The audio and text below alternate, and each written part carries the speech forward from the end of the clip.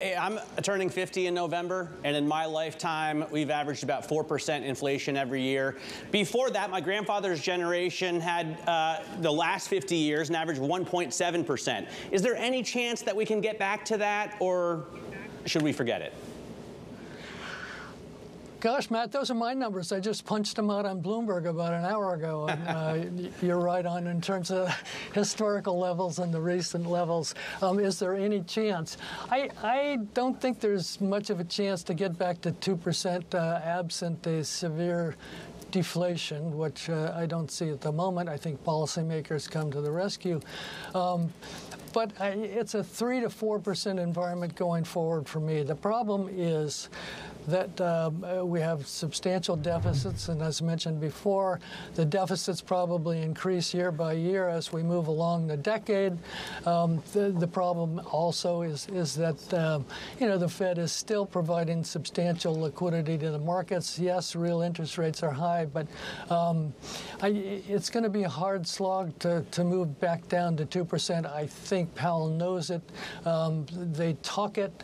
But I think 3% is an objective goal going forward.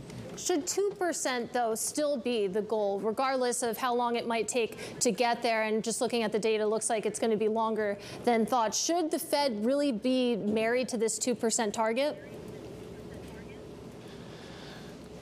Well, not yet, because we're moving down closer to it. The minute we get to 3 and bounce back up to 4, if that's the hypothetical, then, that's when the Fed worries. I think they've got a lot of things going forward for them at the moment. They've got the CRB index, which is down 15% from the peak, as opposed to nearly up 50% in the prior period of time. And so commodities themselves are deflationary. It's wages and labor that present the problem, and to the extent that that some of the indexes and indices and thirsty types of numbers in terms of jobs, we're moving back up in a direction which would lower wages, but you've got to get wages, as Powell would probably agree, you got to get wages down to about 3% on average, because productivity,